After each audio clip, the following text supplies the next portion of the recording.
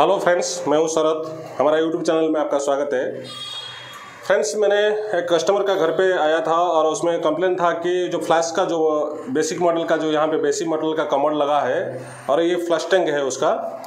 और flush tank में क्या हो रहा है, इसका जो फ्लश बॉटम है ये बॉटम टूट गया है। यहाँ पे देखिए मैं कैसे टूटा है।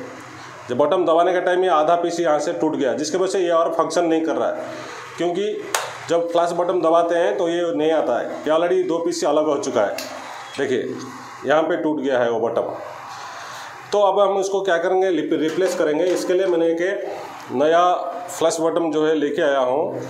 अब फ्रेंड्स, अगर ये टूट गया तो आपको नया ले सकते हो, क्योंकि हार्डवेयर शॉप में जाके बेसिक मॉडल का फ्लैश बटन बोले तो, नहीं तो फोटो उठा के आपको सीधा ऐसे ये जो टूटा हुआ है इसको ले सकते हो। और जाके हार्डवेयर में बताया तो ये फ्लैश बटन मिल जाएगा। ज़्यादा से ज़्यादा प्राइस नहीं है, 60 से 80 रुपीज़ कुछ प्राइस है इसका। और आप लाके दो बार इसको फिट कर सकते हो। चलिए मैं आपको बताता हूँ किस तरह इसको फिटिंग करते हैं। हमारे चैनल को सब्सक्राइब करिए, बेल आइकन को दबा पे ऑल पे कर दीजिए, ताकि जो भी वीडियो मैं अपलोड करूँगा पहले ही आपको नोटिफिकेशन आ जाएगा। फ्रेंड्स चलिए शुरू करते हैं। फ्रेंड्स, अब ये जो नया है, पहले जो पुराना है इसको खोलना है। इसको आपको अंदर की तरफ से ऐसे एक नट जैसा रहता है, इसको पहले खोल देना है, क्योंकि ये लगा रहा है तो सेटिंग अच्छा से नहीं होगा।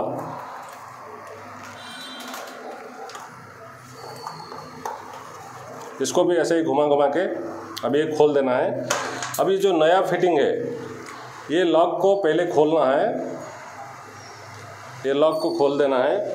उसके बाद इसको ये बटन को निकालने के बाद फिर ये बाहर आ जाएगा। ये बाहर आने के बाद आपको इसका नट खोलना है।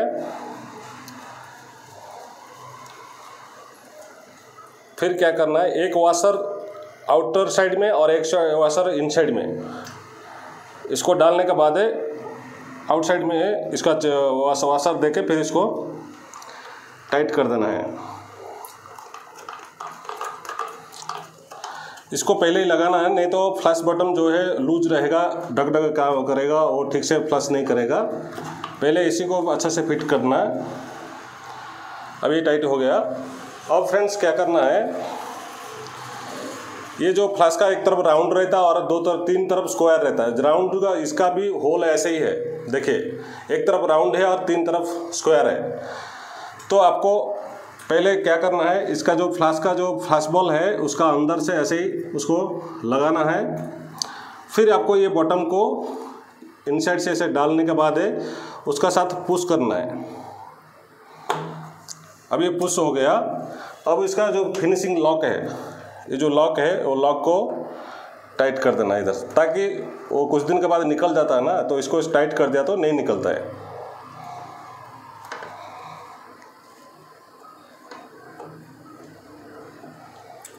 इसको ऐसे ही हाथ से ही टाइट करना, कोई स्पैनर नहीं चाहिए। अब ये टाइट ही हो गया। ज़्यादा टाइट नहीं करना, थोड़ा सा लूज रखना है, क्योंकि जब तक अब स्क्रू इसका टाइट हो जाएगा तो छोड़ देना है। अब देखिए, अब इजी से फ्लश होता है। कभी भी अगर ये प्रेस करने का टाइम क्या होता है ना, फ्लैश बॉल जब फंस जाता है तो इस तरह का टाइट होता है। जो प्रेस करके यहाँ जो दबा दिए तो ये टूट जाता है। जब भी टूट गया तो इसी तरह का लाके आप हार्डवेयर शॉप में इसको चेंज कर सकते हैं। और फ्रेंड्स, ये जो इसका जो फ्लैश बॉल है, ये जो वाशर कैसे चेंज करते हैं, और बॉल कक, ये अगर पानी कंट्रोल नहीं करता, ओवरफ्लो बार बार हो रहा है, वो इसको कैसे रिपेयर करते हैं मैंने ऑलरेडी वीडियो दिया हूँ।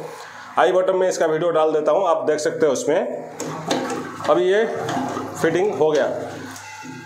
फ्रेंड्स, इसी तरह का जो भी फ्लैश का जो फिटिंग, कुछ भी अगर कमोड में कंटिन्यू पानी जाता रहेगा तो भी इसको रिपेयर करना पड़ता है। और ये फ्लैश जो कंट्रोलर पानी को स्लो करने के लिए और पानी को कंट्रोल करने के लिए ये बल्क का है फ्लैश टैंक का। इसी तरह का फ्लैश रिपेयर होता है। और जो भी मैंने एंड स्क्रीन में ये 2 वीडियो मैं डाल दूंगा, आप इसमें देख सकते हैं।